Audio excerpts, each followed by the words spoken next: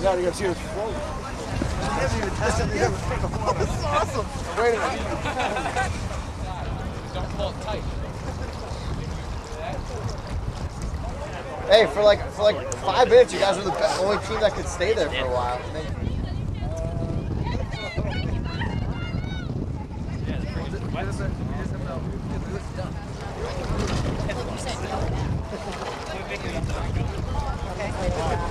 then UMass Amherst, they're really interested in me. So the idea is, the reason why they put the water in it and sink it is just to prove that the concrete is less dense than water. That's what qualifies whether it floats or not. So you could, you could make it out of steel and the thing would float depending on the hull shape. The only is just proving that it's less dense than water. You have to be so careful with it because, obviously if you drop it, it can crack pretty easily. It's not like a fiberglass canoe. It's not resilient in any way. Nothing down there. Very high potential for cracking. So you have to be very careful when you're handling it, putting it down, putting it in the water. Make sure there's people under it at all times. Representing the University of Rhode Island. This is our canoe. We named it Roadblock, and we're basing off a construction transportation theme. So to build this, we cut out a female mold. All the girls, because we only have 5 girls. And then the boys had to do like a little race-off competition. So he's one of the rowers. Our pattern is obviously Rhode inspired with the theme of the these on off ramps and on ramps usually. I wouldn't consider us to be rivals. Like we are all trying to win a competition, but it's not like we specifically target them. No. It's all Laval. Yeah, everyone.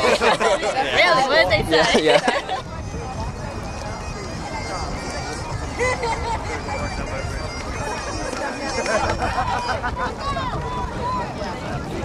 The strategy is paddle hard, I think we're going to try to do front man when we get up to the buoy. They're going to just jam the front of the boat on the one side and just pivot it right around. And we saw them do it, and it worked well when the Canadian team did it. So I think it's doing better than their strategy, just traditional. See what they're going sideways. The wind's definitely going to be bad. Once we get sideways, it's going to push us back.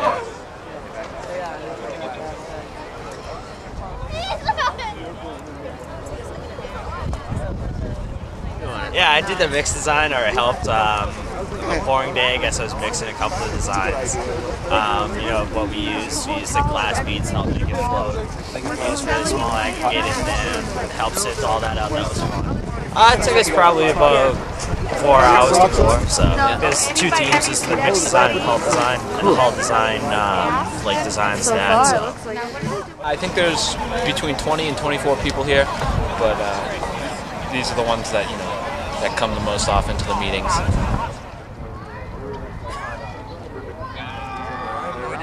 Let's go, UMass! Yes. Feel the rhythm! Feel the ride! Get on up! It's bobsled time! Woo! Go, UMass! Go, UMass! Go for 6! Dig, dig, dig! There you go! There you go! Hey, there you go! Look at that! That's skill! Yeah! Dig, dig, dig! Got it. There you go. Go, Darren! I don't know, we had trouble keeping it straight. Zigzagged a lot. The thing is a beast too, it's pretty heavy. It might have been some of the wind, I don't know, because we would get it off just the littlest bit, and we'd all be paddling on the other side to turn it back, and it just would not turn back to go straight. Just the whole time, it was pretty bad. This is the first time we brought it in the water, so it's like, we kind of were all just like winging it almost. But we had an idea, we had a game plan, but it's tough to execute it. Doing good.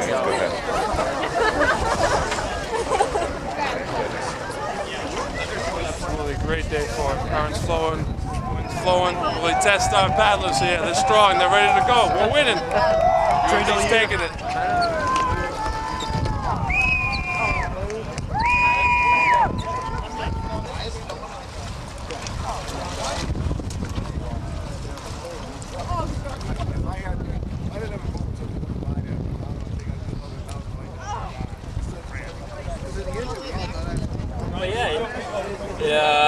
It's basically just a lot of work, pretty much every weekend, the entire year, weeknights, just working out in the concrete lab at our school. It's kind of obvious, but the more time you put into it, the more perfect you get it, the better it's going to come out. You don't do that all the time. You just kind of say, whatever, go with it. Yeah. You can't do that if you want to have a nice canoe.